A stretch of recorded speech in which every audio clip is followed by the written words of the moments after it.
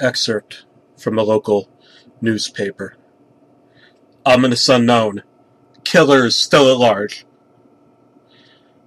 After weeks of unexplained murders, the ominous unknown killer is still on the rise. After little evidence has been found, a young boy states that he survived one of the killer's attacks and bravely tells his story. I had a bad dream, and I woke up in the middle of the night, says the boy. I saw that for some reason the window was open, even though I remember it being closed before I went to bed. I got up and shut it once more. Afterwards, I simply crawled under my covers and tried to get back to sleep. That's when I got a strange feeling like someone was watching me. I looked up and nearly jumped out of my bed. There, in the lay of light, from between my curtains, I saw a pair of two eyes. They weren't regular eyes. They were dark, like ominous. They were in black on the outside. I was so scared. That's when I saw his mouth. A long, horrendous smile that made every hair on my body stand up. The figure stood there and he was watching me. After forever, he said it. A simple phrase, said in a way only a madman could speak. He said, "Go to sleep." I let out a scream. It sent him. He went right at me. He pulled a knife and he aimed at my heart. He jumped on top of my bed. I fought him back. I kicked, I punched, I rolled around. I tried to knock him off me. That's when my dad came in. He threw the knife into Daddy's shoulder. What if finished him off? What if the neighbors hadn't alerted the police? I drove into the parking lot, right towards the door. The man turned and ran down the hallway. I heard a smash, like glass breaking. As I came out of my room, I saw the window that was pointing towards the back of my house broken. I looked out to see him vanish in the distance. I'll never forget the man's face. Cold, evil eyes and psychotic smile. They'll never leave my head. Police are still on the lookout for this man. If you see anyone that fits the description in this following story, please contact your local police department. You don't know how many lives you might save. Jeff and his family had just moved into a new neighborhood. His father had gotten a promotion at work, and they thought it would be best to live in one of those fancy neighborhoods. Jeff and his brother Lou couldn't complain, though. A new, better house. What was not to love? As they were getting unpacked, one of the neighbors came by. "Hi," she said. "I'm Barbara. I live across the street from you. Well, I just wanted to introduce myself and introduce my son." She turns around and calls her son over. "Billy, these are our new neighbors." Billy said hi and ran back to play in his yard. "Well," said Jeff's mom, "I'm Margaret, and this is my husband, Peter, and my two sons, Jeff and Lou." They each introduced themselves, and Barbara invited them to her son's birthday. Jeff and his brother were about to object when their mother said that they would love to. When Jeff and his family are done packing, Jeff went up to his mom. "Mom, why would you invite us to some kid's party? If you hadn't noticed, I'm not some dumb kid." "Jeff," said his mother, "we just moved here. We should show that we want to spend time with our new neighbors. Now, you're going to that party, mister, and so are me and your brother, and that's final." Jeff started to talk, but stopped himself, knowing that he couldn't do anything. Whenever his mom said anything, it was final. He walked up to his room and plopped down on his bed. He just sat there, looking at his ceiling, when suddenly he got a weird feeling. Not so much a pain, but just a weird feeling. He dismissed it as just some random feeling. He heard his mother call him down to get his stuff, though, and he walked down to get it. The next day, Jeff walked downstairs to get breakfast and got ready for school. As he sat there eating his breakfast, he once again got that feeling. And this time it was stronger. It gave him a slight tugging pain, but he once again dismissed it. As he and Lou finished breakfast, they walked down to the bus stop. They sat there waiting for the bus, and then, all of a sudden, some kid on a skateboard jumped over them, only inches above their laps. They both jumped back in surprise. "Hey, what the hell?" The kid landed and turned back to them. He kicked his skateboard up and caught it with his hands. The kid seems to be about 12, 1 year younger than Jeff. He wears an Aeropostale shirt and ripped blue jeans.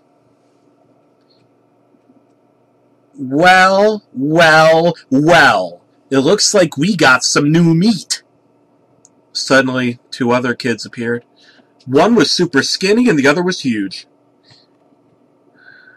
"Well, since you're new here, I'd like to introduce ourselves. Over there is Keith." Jeff and Lou looked over to the skinny kid. He had a dopey face that you would expect a sidekick to have. "And he's Troy."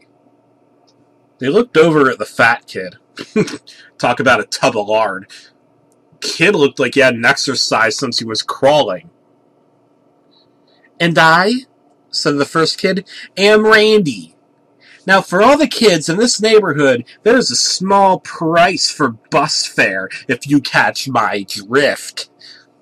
Lou stood up, ready to punch the lights out of the kid's eyes, when one of his friends pulled a knife on him.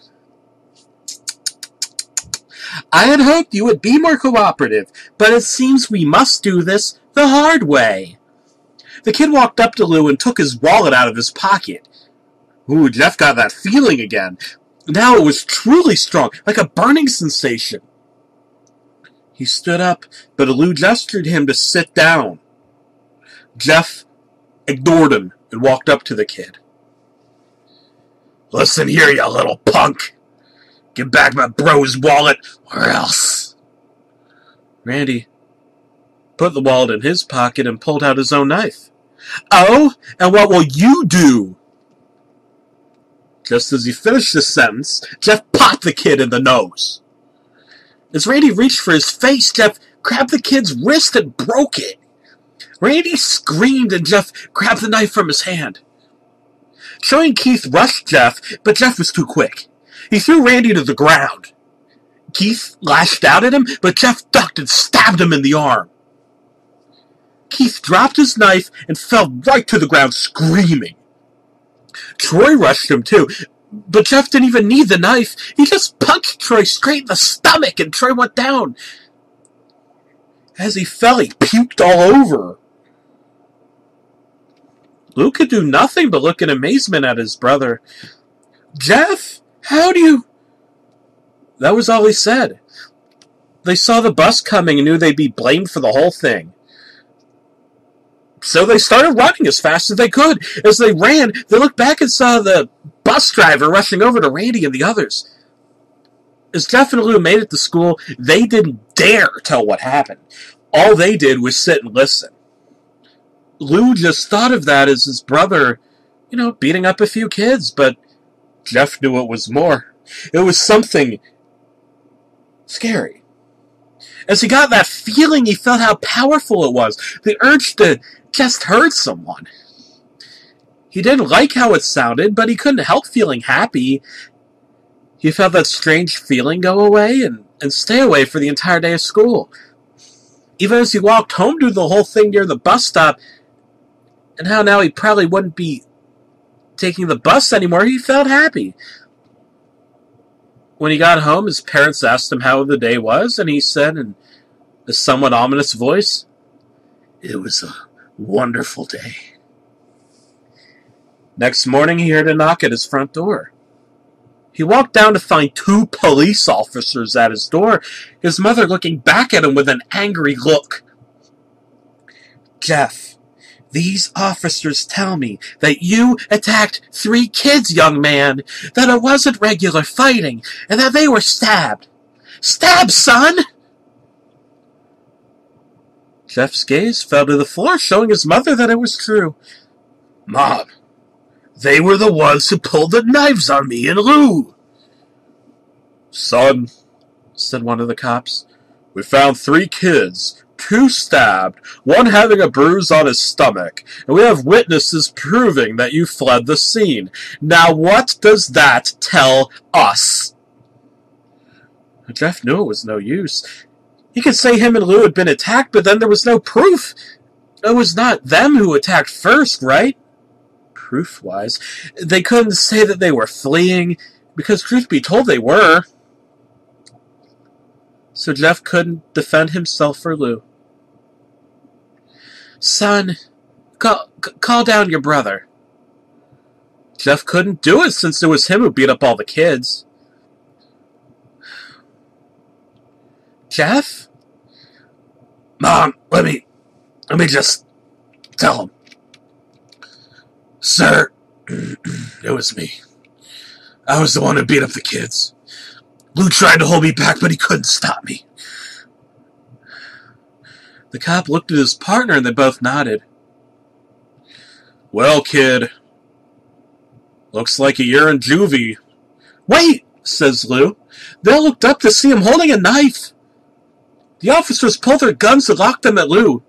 "It was me. I beat up those little punks. I have the marks to prove it." He lifted up his sleeves to reveal cuts and bruises as if he was in a struggle.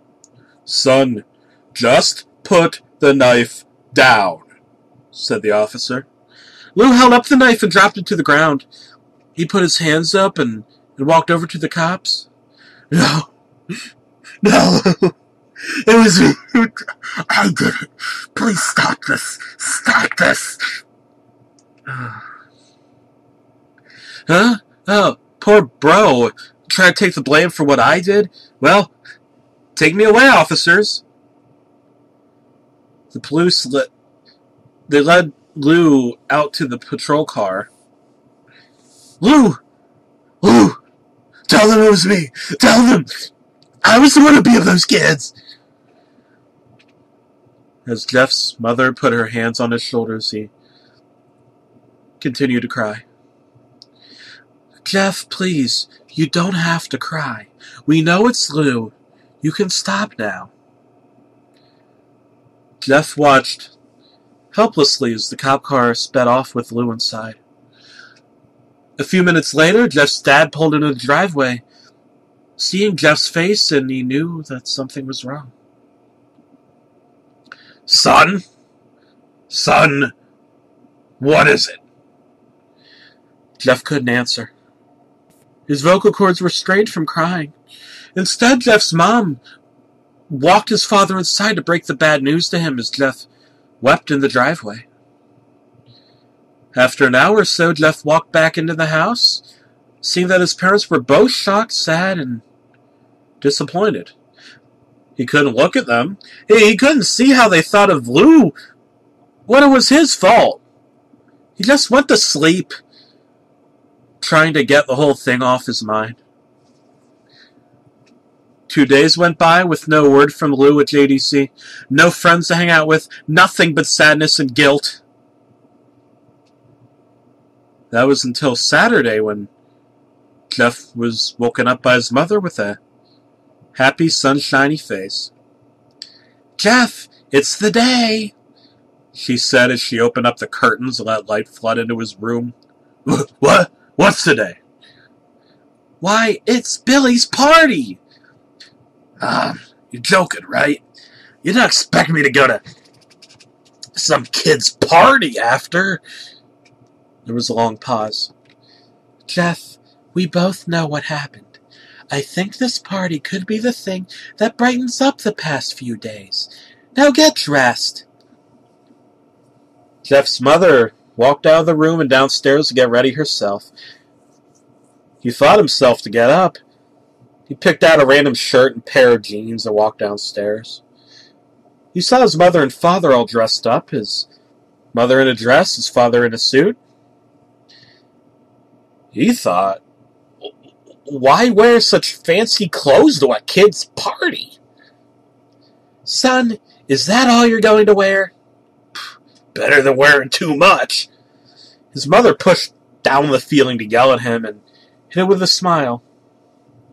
"Now, Jeff, we may be overdressed, but this is how you want to make a first impression," said his father. Jeff grunted and went back up to his room.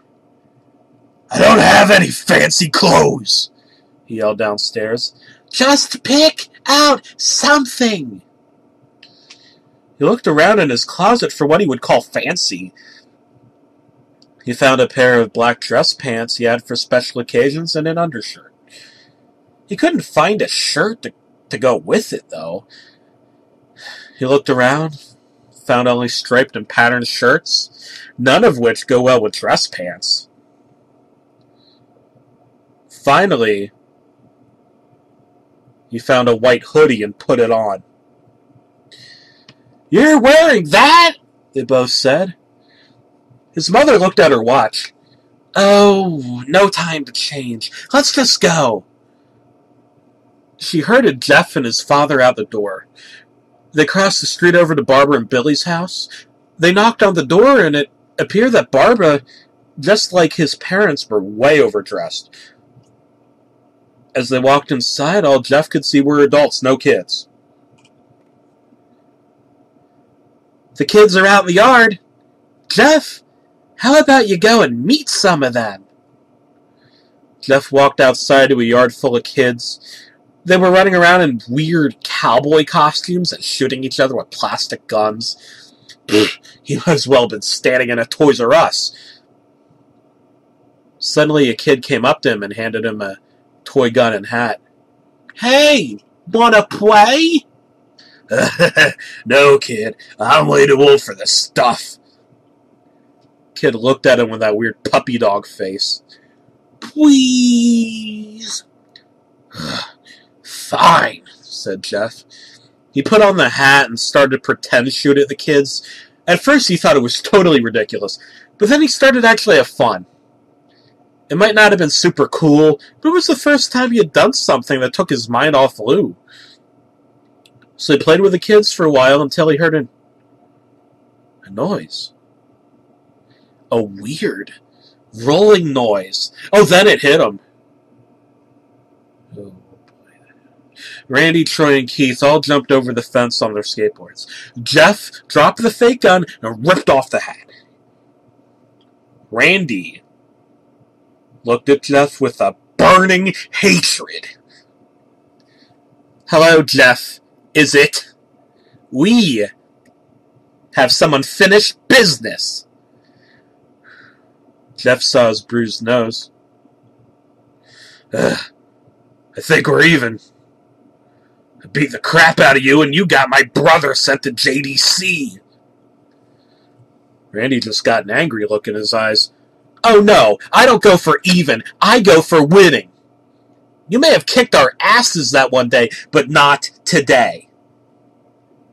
As he said that, Randy rushed at Jeff. They both fell to the ground. Randy punched Jeff in the nose, and Jeff grabbed him by the ears and headbutted him. Jeff pushed Randy off of him, and both rose to their feet. Kids were screaming, and parents were running out of the house. Troy and Keith both pulled guns out of their pockets. No one interrupts or guts will fly, they said. Randy pulled a knife on Jeff and stabbed it into his shoulder. Jeff screamed and fell to his knees. Randy started kicking him in the face. After 3 kicks, Jeff grabs his foot and twists it, causing Randy to fall to the ground. Jeff stood up and walked towards the back door, and Troy grabbed him. Need some help? He picks Jeff up by the back of the collar, throws him through the patio door. As Jeff tries to stand, he's kicked down to the ground. Randy repeatedly starts kicking Jeff until he coughs up blood. Come on, Jeff, fight me. He picks Jeff up and throws him into the kitchen. Randy sees a bottle of vodka on the counter and smashes the glass over Jeff's head. Fight! He throws Jeff back into the living room. Come on, Jeff. Look at me, Jeff. Jeff glances up, his face riddled with blood. I was the one who got your brother sent to JDC, and now you're just going to sit there and let him rot in there for a whole year? You should be ashamed of yourself.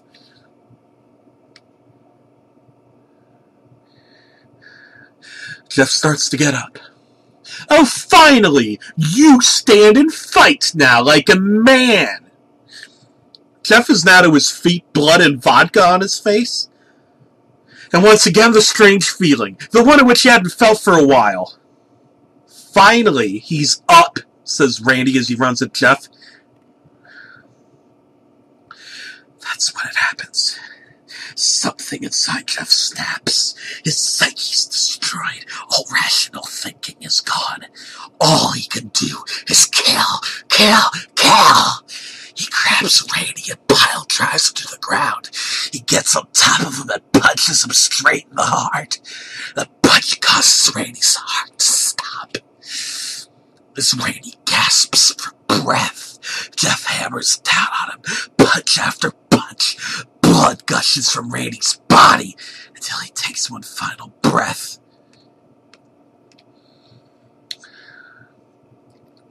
And he dies.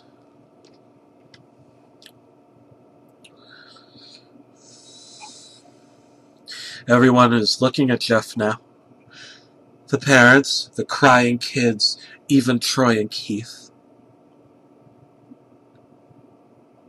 Although they easily break from their gaze and point their guns at Jeff. Jeff sees the guns trained on him and runs for the stairs. As he runs, Troy and Keith let out fire on him, each shot missing, however. Jeff runs up the stairs. He hears Troy and Keith fall up behind. As they let out their final rounds of bullets, Jeff ducks into the bathroom. He grabs the towel rack, rips it off the wall. Troy and Keith race in. Knives ready. Troy swings his knife at Jeff, who backs away and bangs the towel rack into Troy's face. Troy goes down hard, and now all that's left is Keith. He is more agile than Troy, though, and ducks when Jeff swings the towel rack. He dropped the knife and grabbed Jeff by the neck. He pushed him into the wall. A thing of bleach fell down on top of them from the top shelf. It burnt both of them, and they both started to scream. Jeff wiped his eyes as best as he could. He pulled down the towel rack and swung it straight into Keith's head.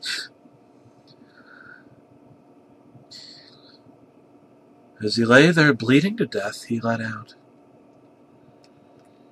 an ominous smile. What's so funny? Asked Jeff. Keith pulled out a lighter and switched it on. What's funny, he said, is that you're covered in bleach and alcohol, you shit! Jeff's eyes widened as Keith threw the lighter at him. As soon as the flame made contact with him, the flames ignited the alcohol and the vodka.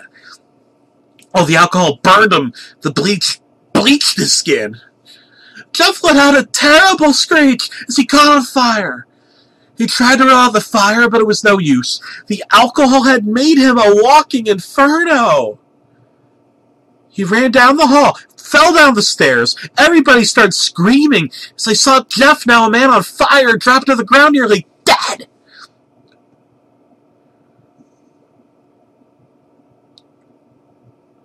The last thing Jeff saw was his mother and the other parents trying to extinguish the flame, but that's when he passed out. When Jeff woke, he had a cast wrapped around his face.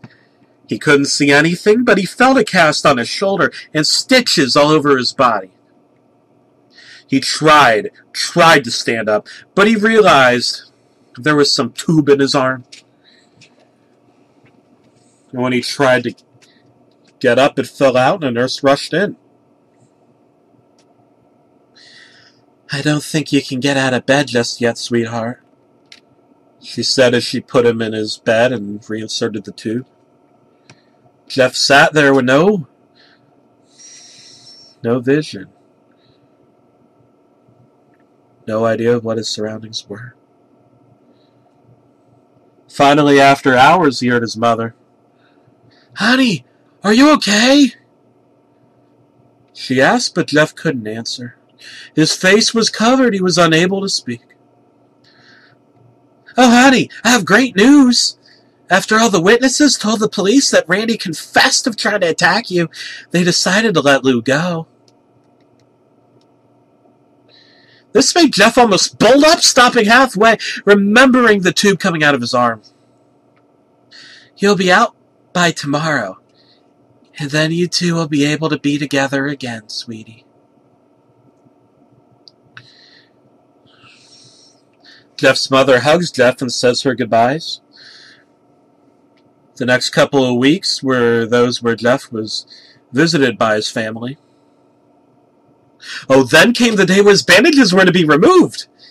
His family were all there to see it, what he would look like.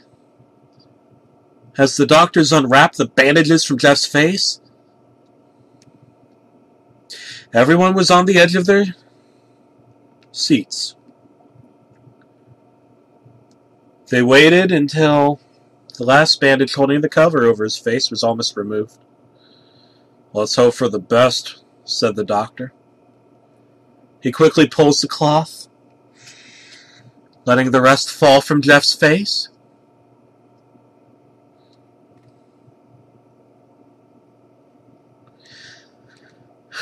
Jeff's mother screams at the sight of his face. Lou and Jeff's dad stare awestruck. What? What happened to my face?" He rushed out of bed, ran to the bathroom. He looked in the mirror and saw the cause of the distress. Oh, his face. It was horrible. His lips were burnt to a deep shade of red. His face was turned into a pure white color as his hair singed from brown to black. He slowly put his hand to his face. It had a sort of leathery feel to it now. He looked back at his family, then back at the mirror. "Jeff," said Lou, "it's not that bad." "Not that bad?" said Jeff. "It's perfect!" His family were equally surprised. Jeff started laughing uncontrollably. His parents noticed that his left eye and hand were twitching. Jeff, are you okay?"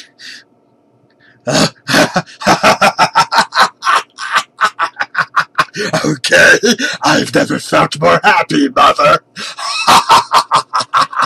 "Look at me, Mother. This face goes perfectly with me." He couldn't stop laughing. He stroked his face, feeling it, looking at it in the mirror. What caused this? Well, you may recall that when Jeff was fighting Randy, something in his mind, his sanity, snapped. Now he was left as a crazy killing machine. That is, as Parents didn't know yet, though. "Doctor," said Jeff's mom, "is my son all right, in the head?" "Oh, yes, ma'am. This behavior is typical for patients that have taken very large amounts of painkillers. If his behavior doesn't change in a few weeks, bring him back here. We'll give him a psychological test." "Oh, thank you, doctor." "Jeff, sweetie, it's time to go." Jeff looks away from the mirror, his face still formed into a crazy smile. "Okay, Mommy." His mother took him by the shoulder and took him to get his clothes. "This is what came in," said the person at the desk. Jeff's mom looked down to see the black dress pants and white hoodie her son wore. Now they were clean of blood and now stitched together. Jeff's mother led him to his room and made him put his clothes on. Then they left, not knowing that this was the final day of life. Later that night, Jeff's mother woke to a sound coming from the bathroom. It sounded as if someone was crying. She slowly walked over to see what it was. When she looked into the bathroom, she saw a horrendous sight. Jeff had taken a knife and carved a smile to his cheeks. "Jeff, what are you doing?" Jeff looked over to his mother. I couldn't help it. I just couldn't keep smiling, Mommy. It hurt after a while. Now I can smile forever." Jeff's mother noticed his eyes ringed in black. "Jeff, your eyes! Your eyes!" His eyes were seemingly never closing. "I couldn't see my face. I got tired and my eyes started to close. I burned out my eyelids so I could forever see myself. My new face." Jeff's mother slowly started to back away, seeing that her son had gone insane. "What's wrong, Mommy? Aren't I beautiful?"